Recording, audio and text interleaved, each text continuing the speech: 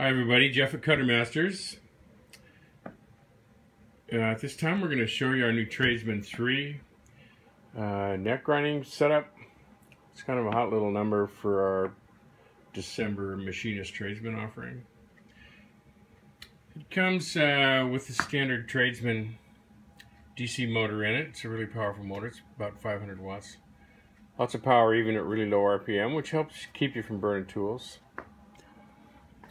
There are a couple different chamfer wheels. There's a 1/2 inch wide wheel, and then there's a 1/4 inch wide wheel. So if you've got smaller tools, you can use the smaller wheel.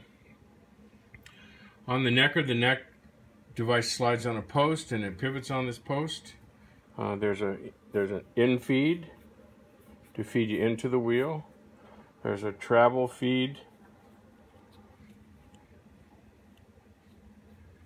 which gives you about a 1/2 inch of travel, and then you just rotate this by hand. Considering that we were going to motorize this, but really, in a month of use, you're probably going to do 500 revolutions.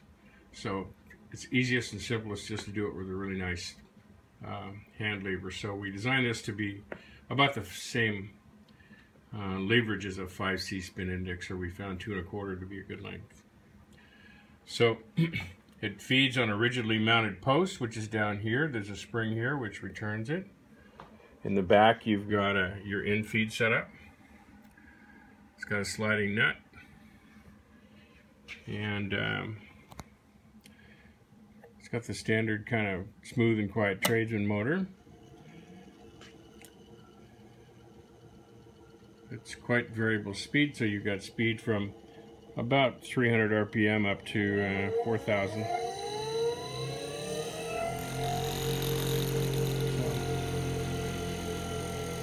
Really, we find with the DC motor, if you're running about 1,500 RPM, the motor is very powerful. You're not going to slow it down. It keeps the heat down so you don't burn up your tools. And this thing should be ready for sale in another couple weeks.